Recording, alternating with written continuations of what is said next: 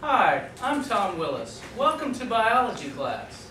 If everyone would please open your book and turn to page 366.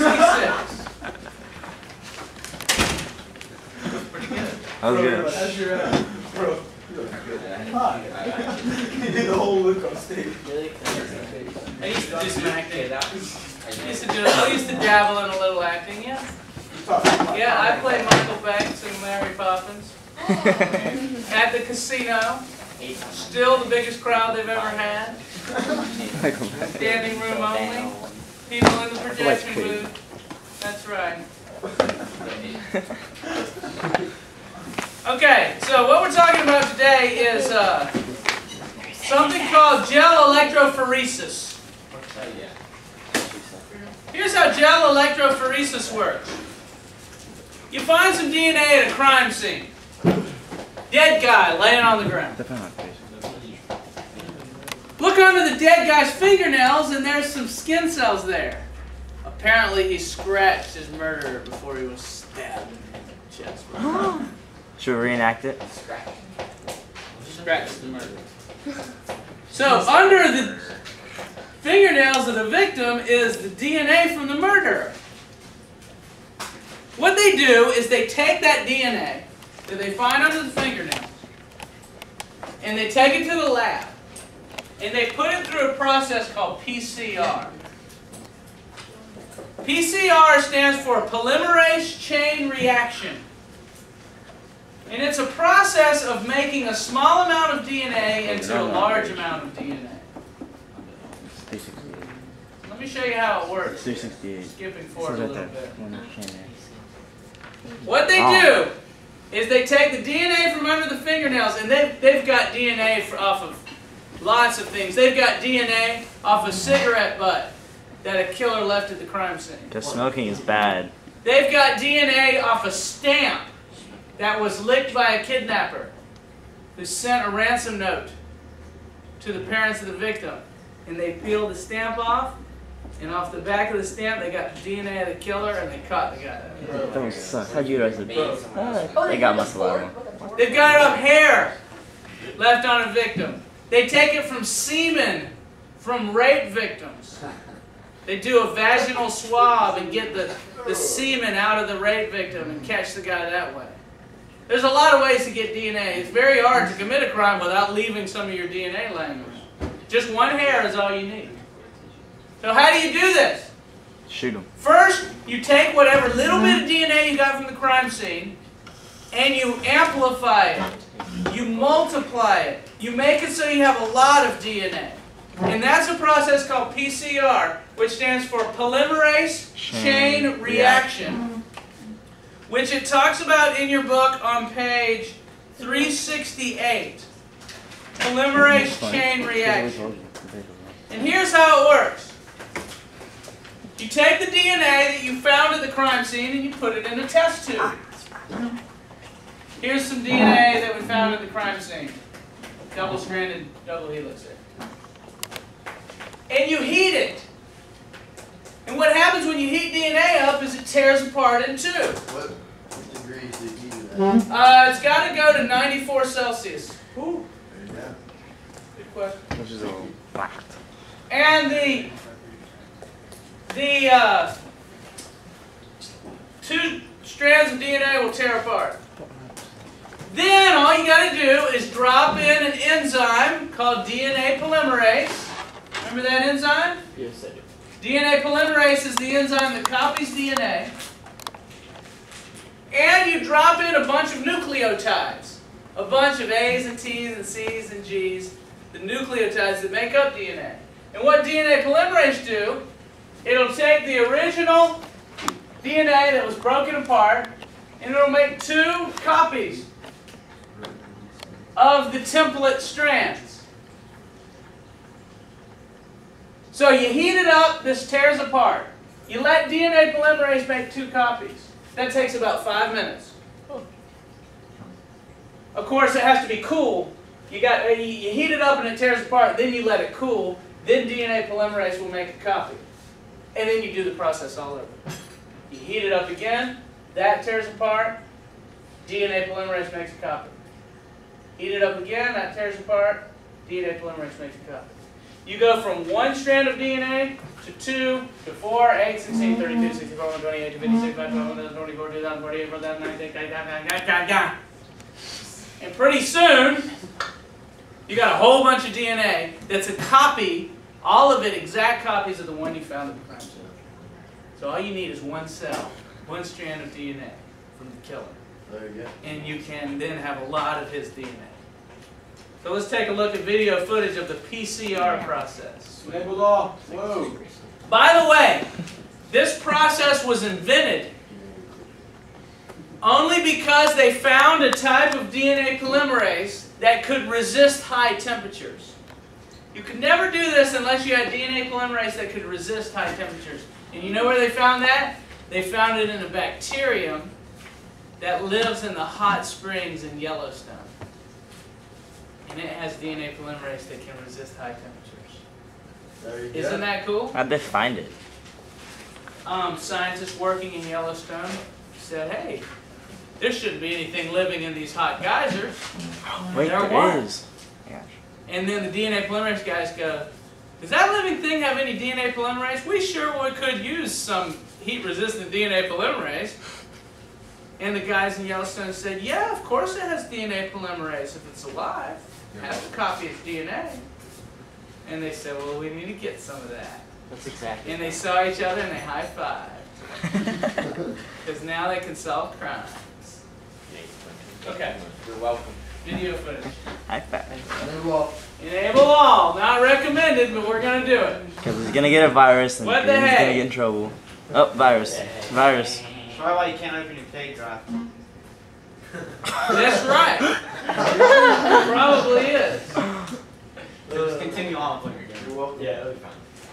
A segment of DNA can be rapidly copied or amplified thousands of times with a laboratory technique called PCR, or polymerase chain reaction. The DNA of interest is mixed with a heat-resistant form of DNA polymerase, the 4 types of nucleotides, and primers. The primers are synthetic strands of nucleotides which are designed to base pair with the ends of the DNA. The mixture is heated to separate the DNA strands, and then cooled so that the primer binds to one end of the DNA. Now DNA polymerase, beginning at the primer, adds complementary nucleotides along the single-stranded DNA. The DNA sequence has now been doubled.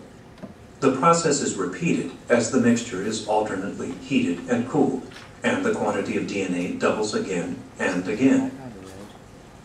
Each cycle of heating, cooling, and DNA doubling takes about 5 minutes. After 20 cycles, there will be 1,048,576 copies of the DNA molecule. This technique has revolutionized molecular biology in such areas as diagnosis of disease, study of genetic disorders, and forensic medicine. Cool, huh? Bro. Okay. Whoa, what is that? Whoa. It looks like an egg. I don't even know what that is. Virus. I knew I should have hit enable all. Uh-oh. End of show. That's unacceptable.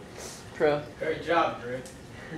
That wasn't my fault. Pro, may I use the restroom? Yes, go use the restroom, but you're going to miss all of this. Wait, is that the lab we're doing tomorrow? Yes, Like I'm this trying to this introduce. stuff right here? that's right. Sweet.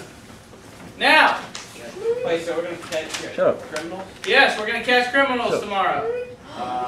Please don't do my kid. Can we do like Clue, where like one person we gotta figure out who it is, and like Meredith can get murdered? Yeah, you're going to figure out who it is. Okay, listen, we're not done yet.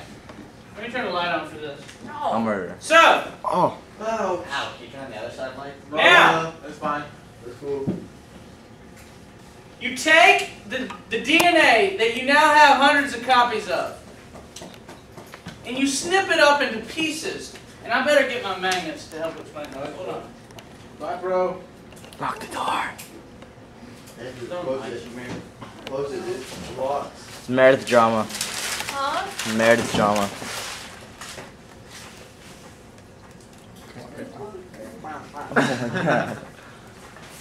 Oh, you didn't even say you can't do it. Hi, Hogan. Okay, Hi, Pro. Okay. Shut up, here's a Meredith. piece of DNA found in a crime scene. Say this is DNA from under the guy's fingernails. Okay. In actuality, of course, it's way longer than this. Thousands of letters. But scientists isolate a piece that is called a variable region, which means it's different for each person. You know, my DNA sequence would be different than your DNA sequence because I look different than you. Y'all hang with me. You got to understand this is for the lab tomorrow. What if you're twins? You have the same DNA? Only identical twins. They have the same DNA. You guys look down. No, we're not identical. Now, You don't look identical, so why would they be identical? listen. Stupid. They take the DNA, the variable region, they copy it millions of times using PCR. So imagine there's millions of these. Then they cut the DNA into pieces with restriction enzymes. We studied the restriction enzymes yesterday. Restriction enzymes look for a sequence. EcoR1 looks for GAA-TTC. And so this restriction enzyme will cut the DNA. Snip, snip, cuts that open. There's another GAA-TTC down here, GAA-TTC. Bam, bam. Now we've cut this one piece into 3 pieces. Look at that. Now remember, there's millions of copies of this. So, this would be cut, this exact piece would be cut millions of times, and so you would have millions of long pieces and millions of pieces this size.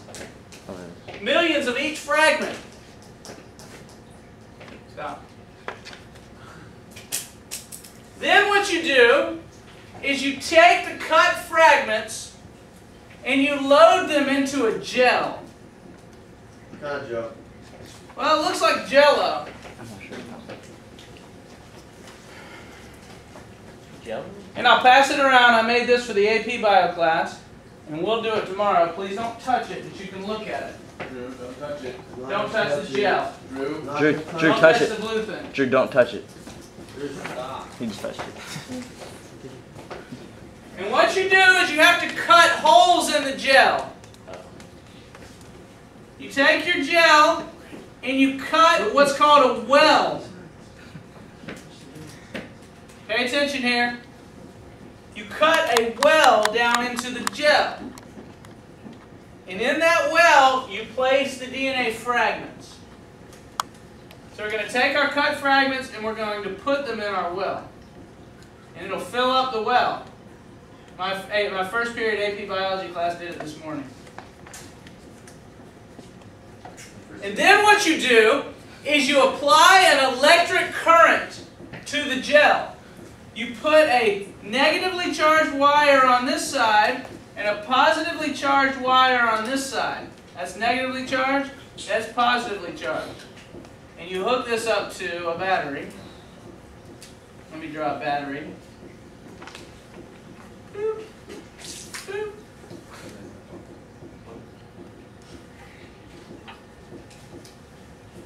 Now, let me go ahead and tell you something about DNA. DNA has a negative charge to it. So the DNA that we put in this well has a negative charge. What would happen to that DNA if you put it near a negative wire? It would repel. It would repel. Do it, bro. Yeah.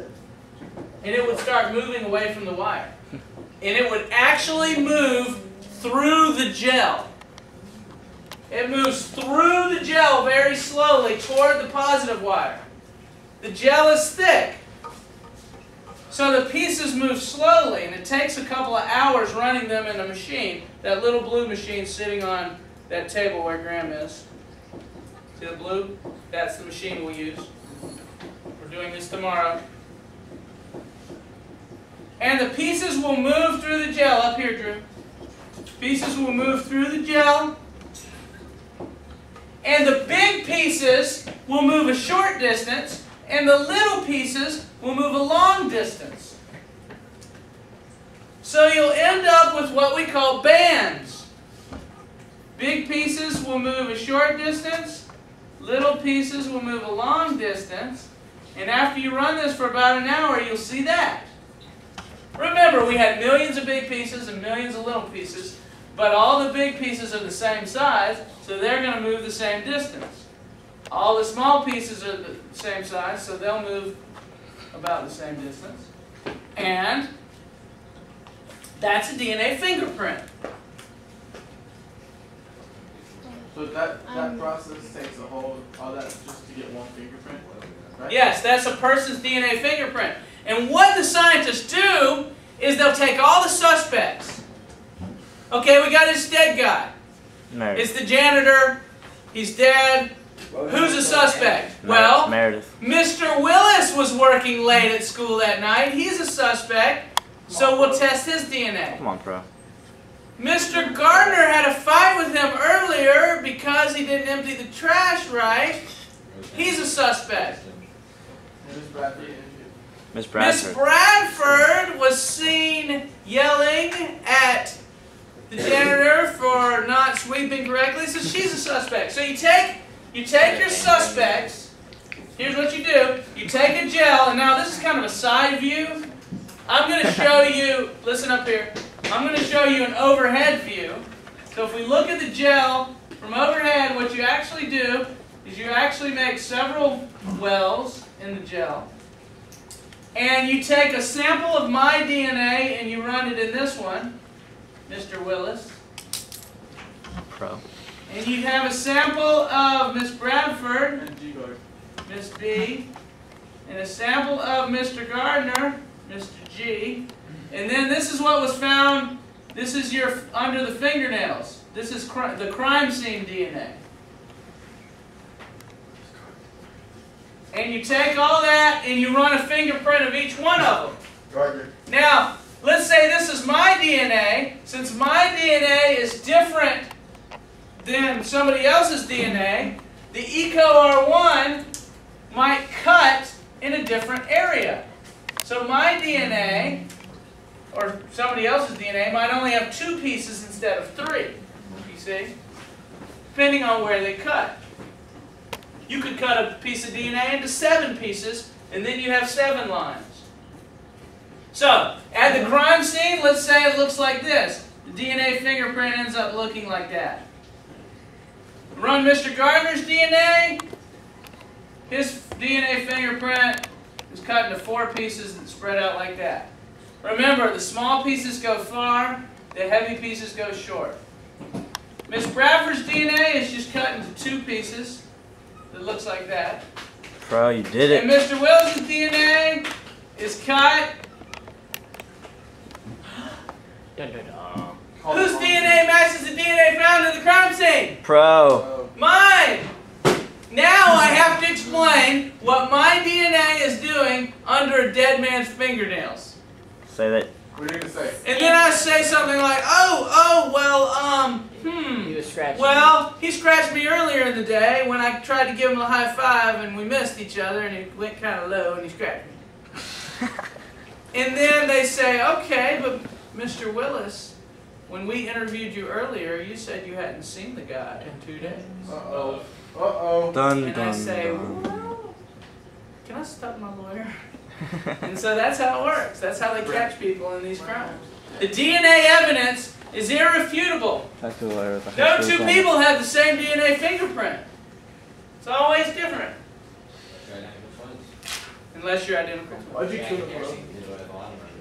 So, this is, everybody come up and take a look at the machine. The AP class has already squirted their DNA into their wells, and you can see it's kind of bluish there. Don't touch anything, just look. Someone touch it. Meredith. Stop. Okay. And this is what you'll do tomorrow. Touch it. I'm not. Why are you touching it? Sophie. Don't touch it. I'm just following most. Go sit down. You have to go. No, I'm following Moses' face. Get that crap out of it. Moss, do the face. Do the face, Moss. already have it. Do Do the face. Crap, it's on you. DNA fingerprint. Do it. Do the face. You're supposed to look at the camera and do the face. No, no. Stuff. Okay, go back. Do the face. Everybody get a chance to see it? Where'd he go? Where'd he go? I lost the J. I lost it. Did you film the DNA fingerprint? Yeah. Yeah. Pull the camera over there? I raised it and was like, Very good. Did you? Should we do it again? let's do it again. Let's do it again. Video footage of DNA fingerprinting. Check out. Oh gosh. Wait, oh, turn the light. Whoa, we're in a tunnel. We're in a tunnel. Back up here. Look, this is pretty cool. This is fluorescent DNA. We don't have that. It's more expensive. I do.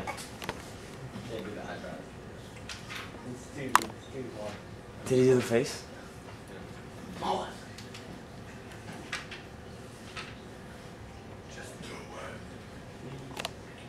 Strands of DNA, they learn to cut them into segments. They use a kind of chemical scissors called restriction enzymes to cut the DNA into fragments.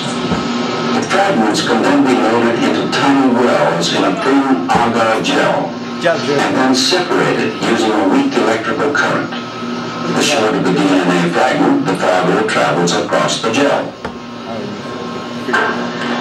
Under ultraviolet light, the individual pieces of treated DNA glow brightly. Stop it, bro. That is why You don't click enable all. you don't do enable all. Try that again. Enable all, pro. Try it. Strands of DNA, they learn to cut them into segments. They use a kind of chemical scissors called restriction See that squirting the enzymes to DNA? cut the DNA into fragments. The fragments can then be loaded into tiny wells in a thin agar gel and then separated using a weak electrical current. The shorter the DNA fragment, the farther it travels across the gel. Under ultraviolet light, the individual pieces of treated DNA glow brightly.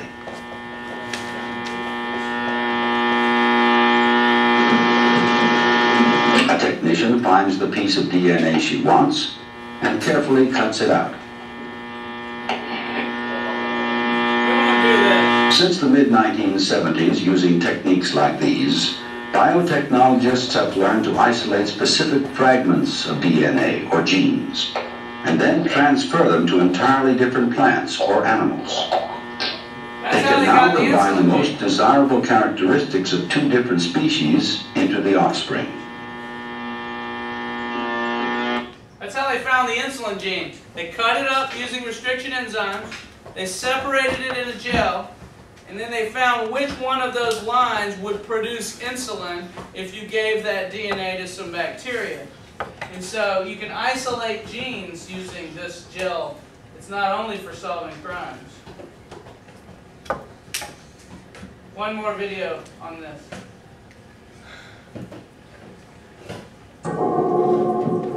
This is better music. It's like James Bond.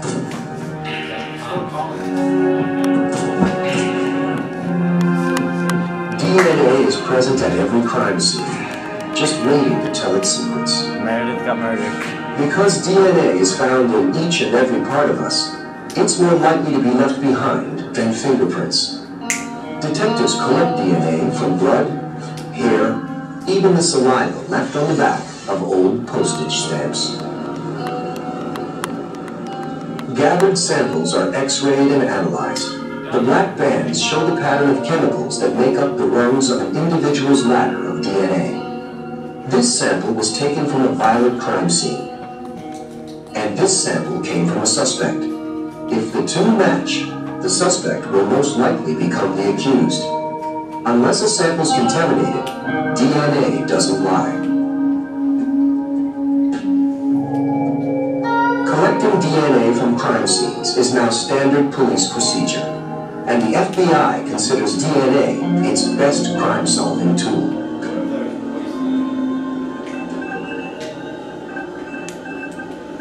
In 1994, a new software program helped law enforcement agencies share DNA evidence, called CODIS, The program compares samples taken from a crime scene with any and all other samples stored in the system. Criminals are turned in by their own genes.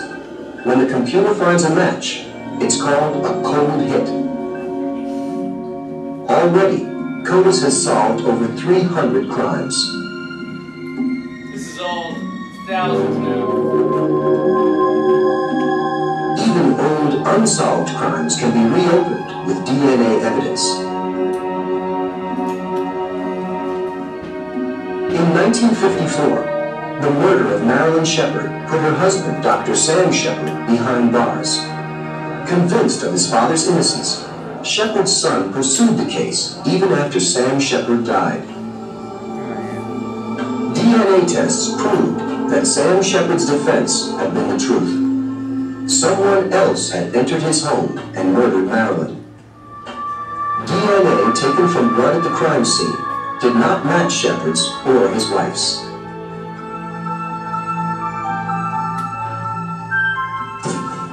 Did you ever see the movie The Fugitive with Harrison Ford? Yes. Yeah. That was about that case. Nuh-uh. It was. There was this guy, Sam Shepard, he was a doctor. Somebody broke into his house and killed his wife. He found his wife laying there. The police came. The guy had already left.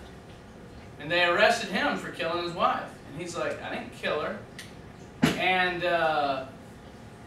they thought he did, and they put him in jail. And he was saying a one-armed man killed her. The guy had a fake arm. And they're like, whatever. That's your story. We're putting you in. So they jailed him. He eventually got let out because the evidence wasn't good enough, so the court system let him out. But he did serve a good amount of time. Everything else in the movie The Fugitive was made up about him running on the train and all that stuff.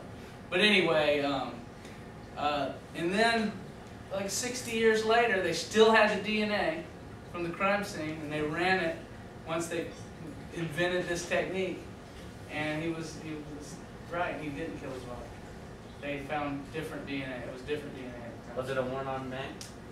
I don't know if it was one or nine. That's what the guy was saying. So they've used DNA evidence. They've had people that have been jailed for 20 years, and the DNA evidence proved that they didn't do the crime, and that they were let out. And then they get So DNA evidence is a great tool. We can convict people, and we can let people out that are in there innocently. Yeah. Well, me and Hannah watch CSI Miami a lot, and Yeah. we love that show. We have it like on our iPods and stuff, and videos and all that. Exact same stuff. And they show you specifically what they do, like they zoom in on what you're doing.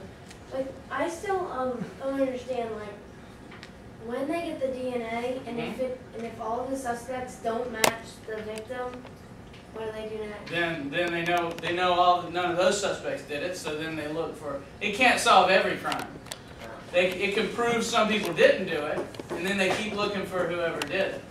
And maybe if they find a guy. But this thing about CODIS is a system that they take all the felons and they take samples of their DNA. All the people that are behind bars, they take some hair from them and a blood sample and run their DNA and get the little DNA fingerprint. Then if they let the guys out and the guy goes and commits another crime and leaves his DNA around and they find that DNA, they don't even have to have suspects now. They just run it through the system. If it matches somebody that's already in their system, they can say, oh, so-and-so did it. What if someone planted? Yeah. Well, you know, that's probably what the defense of the guy who did it will be, that somebody planted it.